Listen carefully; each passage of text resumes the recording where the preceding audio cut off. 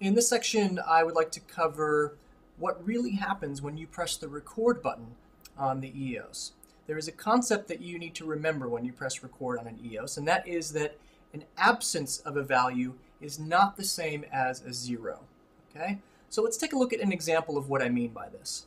I am sitting in Q2 in my show right now, and you can see that in my channel groups 1 through 10, I have values for channels 1 through 7, but I have not yet addressed channels 8, 9, and 10.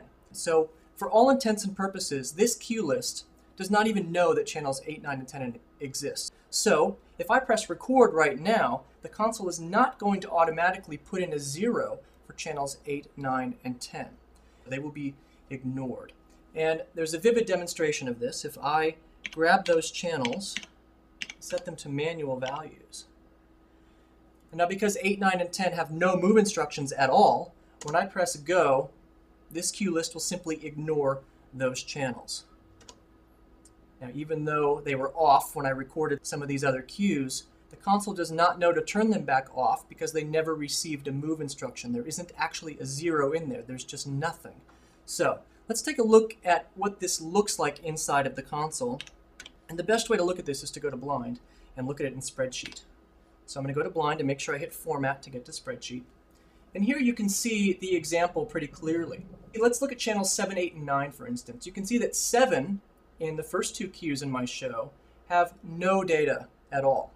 And that means that channel 7 was not owned in this cue list until Q2 when it received a move instruction to go to 15%. It then received a subsequent move instruction in Q3 to go to 0. And from that point on, you can see that there is data for channel 7 in the remaining cues as indicated by the dash in each of the cells. However, in all of these cues, I have not addressed channels 8, 9, or 10, so you can see there is absolutely no data in those channels in my cue list. Now, this could be for a number of reasons. Maybe I've got these channels doing something in a separate cue list, but for this particular cue list, channels 8, 9, and 10 are not addressed.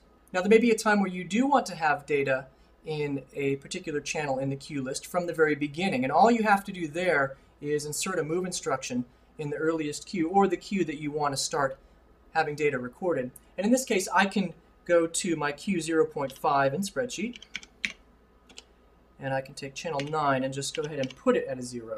And you can see that because there is a move instruction in cue 0.5 to go to 0, from that point forward, this cue list owns channel 9, and there is data contained for this channel in this cue list. So this is a concept to remember, that an absence of data does not necessarily mean 0. And this may come into play if you think you're recording a cue with lights off, but you haven't put in a 0. It's very possible that those lights might be on in another cue list, and when you push go to go into that cue, since you're not giving them another move instruction to go to 0, you may not get the result you're expecting. So pay particular attention to this on whether or not there is or is not data being stored in a queue.